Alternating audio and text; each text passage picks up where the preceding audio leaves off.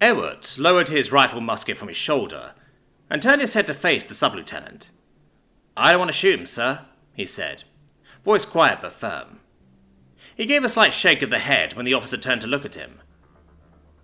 Sub-Lieutenant Dunbridge pursed his lips, but refrained from immediately asserting his authority over the corporal, as a younger or less experienced officer might have.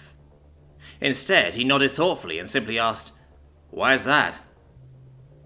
He could feel the eyes of the rest of the patrol, 6 veteran light infantrymen, regarding him, weighing, judging. The relationship between Dunbridge, the patrol's commander, and Ewart, the senior enlisted man, was a complex one. The sub-lieutenant held the superior rank and was over a decade older than Ewart, but was a reservist who had been recalled to the colours 2 years before. Corporal Ewart was only 23, but had 5 years of frontline combat experience and was a scout and patrol leader of established skill, a respected veteran. Fortunately, the two men's natures worked well together. Dunbridge was mature and sensible enough to defer to the corporal's expertise when the situation warranted. Ewart was wise enough not to push the boundaries of that deference. The upshot was that, if Ewart had concerns, Dunbridge was generally prepared to listen to them. "Just don't want to, sir. Don't seem right." The patrol was crouched in the winter-striped bush below the crest of a low ridge, far enough down to not be silhouetted against the sky behind them. All 8 men were bundled in heavy grey greatcoats, knapsacks on their backs, and the braid-trimmed kepis of Imperial Light Infantry pulled low against the snowy glare. All but Dunbridge bore long, muzzle-loading rifles held at the ready, their cross-spike bayonets darkened with boot black, lest the glitter of steel reveal to them enemy eyes. Dunbridge, as an officer, held a double-barreled cavalry carbine just in front of the twin percussion locks, a more sensible and effective weapon for a patrol leader than the pistols and sabres of the more regular line infantry officers. Down below them, in a snow-covered meadow just beyond the frozen rails of a livestock fence, a group of enemy soldiers were kneeling at a tiny stream that had not fully frozen, rinsing mess kits and filling canteens. There were 4 of them, slender young men clad in tan-coloured jackets and trousers. Sturdy crossbows were slung to their backs, and the points of long, tapering ears stuck out through pale blonde or silvery white hair. Dunbridge switched his gaze between the enemy, Ewart, and the tree line behind the meadow. "Do you suspect a trap?" he asked, raising his field glasses. Those distant trees included many evergreens, and could conceal a full company of elvish archers without issue. "It's not that, sir," Ewart replied, voice thick with something unexpressed. "If there's more of them in those woods, they're too far away to support this lot. It's just..." The corporal chewed his lip for a moment. "I don't feel like killing them." "The elves started this war," muttered Grimsby, the rifleman beside Ewart. He didn't say this in the tone of argument, exactly. More like someone just raising an overlooked point. "So they did," Ewart agreed. "We're finishing it, ain't we?"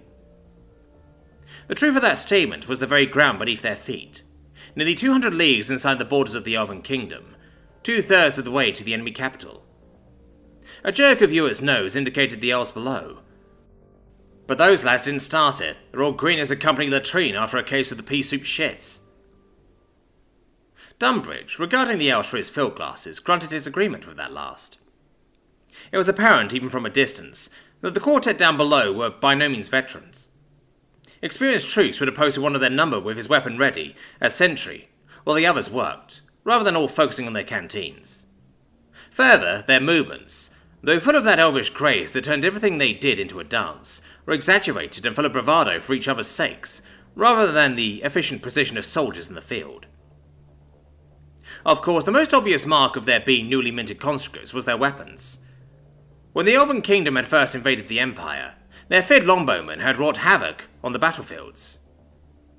Though of shorter effective range than the percussion rifle musket, a trained elvish archer could get off 10 arrows in the time it took an Imperial Line infantryman to load and fire once. Their terrifying war mages could deal magical destruction on the scale of a 40-pounder siege cannon, but with greater mobility and versatility. Between the arrow storms mowing down entire battle lines and magical fire, and lightning tearing apart defences, the Elvish invasion had been a true test of the Imperial Army's mettle. And yet... There was an old saying about archers: to train a good one, start with his grandfather. To achieve the level of mastery the Elvish bowmen possessed required countless hours of unstinting practice and dedication. The archers of the Elvish royal troop had all been plying their bows since they were old enough to lift one. They had never been anything but archers, for they could not afford to be. The average royal trooper was the culmination of decade after decade of focused training, combined with the most perfectly crafted weapons the Elven Kingdom could produce. Royal troopers were amazing warriors, tough, stealthy, resourceful, absolutely deadly to anything within range of their bows. Also irreplaceable. The Empire's factories could turn wood and iron into a percussion rifle musket in 6 days. Imperial trainers could teach the Roy's recruit to use one competently within 6 weeks. Likewise, the fearsome Elvish war mage required rare talents that had to be carefully nurtured and guided by a century or more of specialized education to develop their full capabilities. And that was nothing compared to the investment required to properly equip a war mage for battle. A single magic staff, essential for a war mage to channel Elvish mana into the physical world, was constructed of enough gemstones and other precious metals to pay for an entire battery of Imperial field howitzers, horses and all. And a battery of field howitzers wouldn't be brought down by a single random bullet, or shit itself to death when drinking out of the wrong well. So while the Elvish invasion had struck hard, and left the humans of the Empire reeling, the calculus of the war had changed as it dragged on. The Elven Royal Troop and the Imperial Army had spent that first campaigning season hammering each other like impatient boxers, each throwing their hardest blows to try and gain the upper hand as quickly as possible.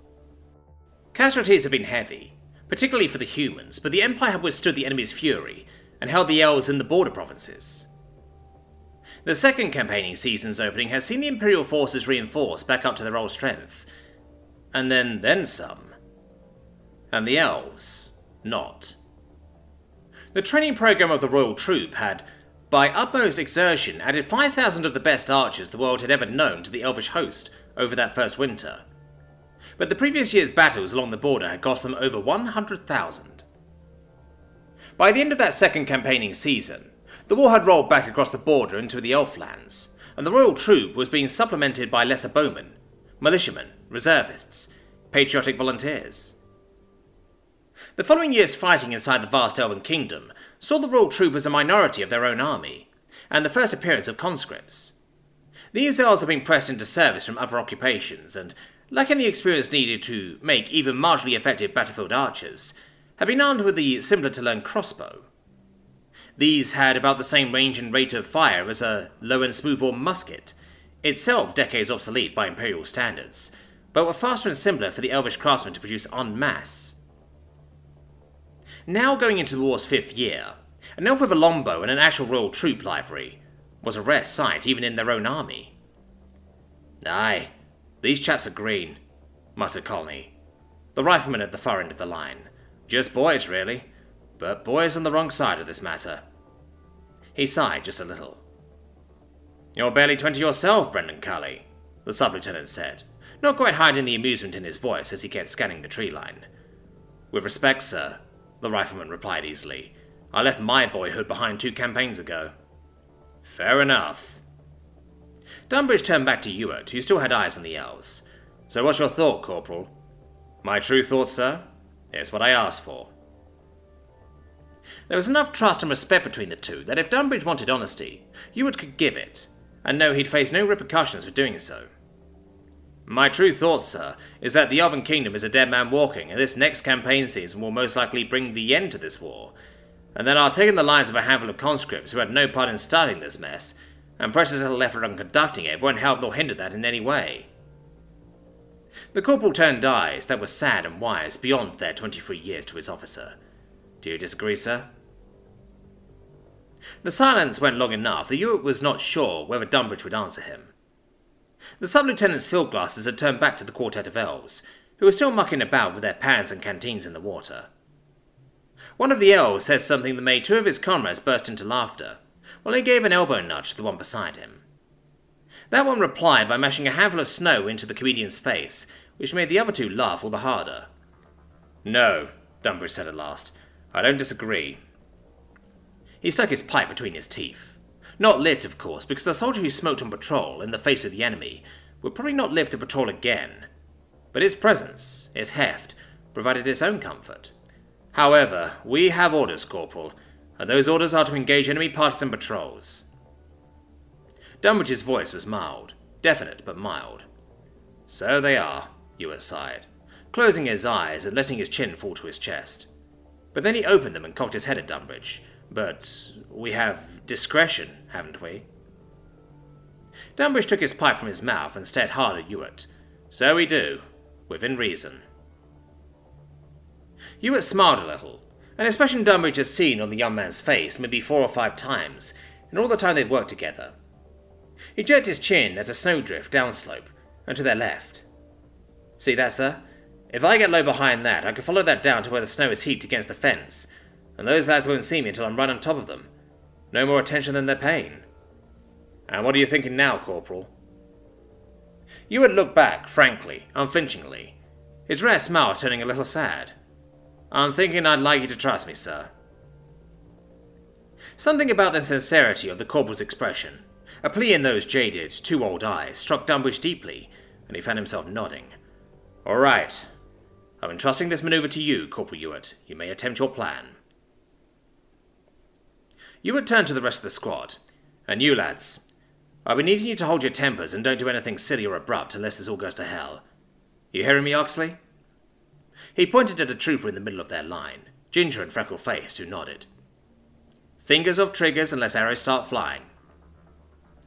What daftness are you planning, Tommy Ewart? The rifleman beside him grunted. Watching you'll see, Grimsby. 'Twill be a great laugh if I'm not killed in the attempt. We'll laugh even then, said Oxley with a wink, because we're spiteful bastards, we are. Ewart set aside his knapsack, slung his rifle and eased out of the leafless bushes. The grey of his greatcoat had blended well with those sticks, but was light enough in hue that it didn't stand out much against the snow either. Moving carefully so as not to snap any branches or make any telltale crackling sounds from twigs or ice, Ewart slipped down slope and behind the snowdrift. Dunbridge let out a breath he hadn't realised he was holding. The Owls were still working on those pans and canteens, none too diligently, it must be said. There was as much jostling and horseplay going on as actual work, and Dunbridge was suddenly struck by just how childish they appeared. Still, a child can pull a trigger and a crossbow bolt cares not who aims it, or at whom. The odds of those elves, if they spotted Ewart, actually hitting him with a crossbow shot were low, but they were not 0. Dunbridge had once seen an arrow, shot blindly by an elvish militia cavalryman who was retreating at full speed, glance off a wagon wheel, and take a popular young lieutenant colonel right in the throat. He'd gone from calling, "Onward, fellows! The blighters are on the run!" to drowning in his own blood in the space of seconds.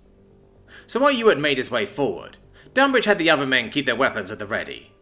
Fingers off triggers, as Ewart had asked, but ready. Being a scout of great experience, Ewart was soon at the base of the little ridge, low behind the pile of snow and gliding quietly towards the fence and the little stream beyond it. One heard so much about the stealth and fieldcraft of elvish foresters and royal troopers, but Dunbridge would not have cared to put money on a contest between one of them and Corporal Ewart. The man was positively ghostly what he wanted to be. "What's he doing?" muttered one of the riflemen, Walcott. "Something stupid, I'm sure," Oxley replied. "If he gets an arrow up the arse, we'll name him Old Pricklebum until the day he dies." This brought a quiet chuckle from all of them, Dunbridge included. Amazingly, the elves still hadn't noticed Ewart, being entirely caught up in their task and their back and forth with each other. It astounded Dunbridge that troops could be so very unschooled in soldiering, so raw, so green. Had he ever been that green himself? He thought back to his youth and his mandatory year of officer training in the Imperial Provincial Reserves before going to university. Was he so foolish in those days? He didn't think so, but it bothered him that he couldn't remember for sure. Ewart was at the snow-piled fence now, and he still hadn't unslung his rifle musket or drawn his fighting knife, or that skinny elvish dagger that he thought Dunbridge didn't know he kept up his sleeve. He was only a few yards behind the elves, conversational distance, and they still hadn't spotted him. And as his comrades watched in amazement, Corporal Tommy Ewart scooped up a handful of snow, packed it into a ball, stood up, and lobbed it right at the nearest elf. The snowball arced over, as pretty a shot as any royal trooper's arrow, or a mortar shell launched at a fort, and struck the young elf right on the back of his pretty blonde head. All 4 elves stood and whirled to face Ewart. Say what you would about their soldierly instincts, there was nothing wrong with their reflexes. Hands went to hilts or to crossbow slings, but froze there when they saw the human soldiers standing there looking at them. Before any of them could work up the courage to do anything too foolish, Ewart raised his arm and motioned for the rest of his patrol to rise up out of concealment. Through his field glasses, Dunbridge could see the elves' long, slanted eyes widen at the sight of a half-dozen bayoneted rifles suddenly pointing in their direction. Now Ewart was unslinging his own rifle and setting it aside, propped against a frost-clad fence post. He motioned for the nearest elf, the one he'd hit with a snowball, to do the same with his crossbow. That elf had moved his hand away from his weapon sling when he'd seen the patrol aiming at him, but now, with Ewart's encouragement and making no sudden moves, he nervously stood his crossbow off his back and set it against the big stone he'd been kneeling on earlier. Ewart nodded at that, then bent down and scooped up another handful of snow, patted it into a loose ball, and sidearmed it at the young elf. The snowball caught the fellow square in the chest in a puff of powdery flakes, leaving a dusting of white on the tan of his heavy woolen jacket. The elf looked down at the snow on his breast, then back at Ewart, cocking his head like a curious puppy. Corporal Ewart motioned at the snow beside the elf, then tapped his own chest and held his arms wide in an unmistakable gesture. "Now you hit me." The elvish soldier's eyes flicked nervously between Ewart and those deadly rifles aiming down the slope, but as the corporal repeated his "hit me" gestures, the elf finally made a snowball of his own and cocked back his hand to throw it. He paused, looking up at the patrol. To Dunbridge, it was like the elf was staring him right in the eyes, despite the distance. The sub-lieutenant held out a hand. "Hold your fire, men," he ordered. "Port arms." "You sure about that, sir?" Grimsby asked. "No, but I'm hopeful. Port arms." Dunbridge didn't bother to look away from his field glasses to make sure they obeyed. He could tell by the rustle of cloth and clatter of sling swivels their rifles were coming down off shoulders. And besides, they were good soldiers. The elf with the snowball, seeing the guns no longer aimed at him, grinned lopsidedly like a schoolboy who had just discovered a new means of frightening the schoolmarm. More confident now, he wound up and flung the snowball right into Ewart's face, hard enough to knock his hat clean off his head. "Seriously, what's that idiot think he's doing?" Walcott demanded again, wonder tinging his voice. "He's starting a snowball fight?" This was from Rifleman Stanthorpe, who joined the squad as a replacement only a few months before and claimed to be 19, but was almost certainly at least 2 years younger than that. In wartime, Imperial recruiters weren't what you'd call picky. If a lad was big enough and motivated, they didn't pry. Ewart wiped the snow off his face, shaking his head ruefully as he bent to pick up his kepi. That back on his head, he motioned for the other elves to follow their comrade's lead, set aside their weapons, and take up a snowball instead. To say there was no trepidation on the elves' part would be wrong, but once Ewart began pelting them with snowballs of his own to speed them along, and once they saw their buddies scooping up snowballs to throw back at him, they were soon fully engaged. Snowballs zipped back and forth, the elves using their superior numbers to flank Ewart and catch him in a crossfire. His kepi was soon knocked off again. The breeze carried a sound to Dunbridge that he'd never heard before, and it took him a moment to identify. In all the time he'd known Ewart, in all the long months they'd marched and camped and fought together, he'd never heard the young man laugh. A chuckle here and there, a snicker at some ironic misfortune, but never before now full-throated, joyous laughter. "He's gone daft, he has," sighed Grimsby. Dunbridge let the field glasses hang. He shut his eyes and tilted back his head, feeling the winter sun on his face, and listening to that distant laughter. Ewart's, and the melodious liquid giggling of elvish voices too. "No," he said, focusing on that laughter and thinking of better times. "He's engaging the enemy." Unbidden, his lips began to turn up in a slow smile. "No, sir, he's daft," Grimsby insisted. He was a year or two younger than Ewart, and for the first time in a long while he sounded it. The silly ass has let himself get outnumbered and outflanked. He turned to look at the sub-lieutenant. "Sir, permission to go and support the corporal?" There was a seldom-heard eagerness in Grimsby's normally dour voice. In spite of the brisk chill in the air, the sun was warm on Dunbridge's face. Not everything must be cold and harsh in winter, he realised. "Soldier arms," he ordered. "The patrol will advance to the meadow, form snowballs, and reinforce Corporal Ewart's position." As he watched his soldiers race down ahead of him and get stuck into the snowball-singing fray, as he heard the increasing peals of laughter, The catcalls in both Imperial Common and Elvish flying back and forth, the thud of wet snow and the cries of comical dismay from well-placed hits. Downbridge was composing the after-action report for the regimental log in his mind. Patrol of 2268. Engaged Elvish fatigue party 4 miles southwest of Infraredale village. After a brief exchange, both sides withdrew without casualties. There was a high yelp as Oxley took a well-thrown sludge ball right in the wedding tackle. Downbridge amended his mental report to, with minor casualties. He stuck his cold pipe back between his teeth and propped up against a fence post, carbine held loosely in one hand and using his field glasses to keep watch on the tree line. Because there was a war going on, after all, and somebody had to stand watch. Somebody had to be a grown-up. But for now, one grown-up would be enough. Let the lads have their fun, human and elf alike. The war would still be there tomorrow. They could get back to the business of killing each other then. For now, for today, for however long this one strange moment of peace might last, he could just let them all be boys in the snow.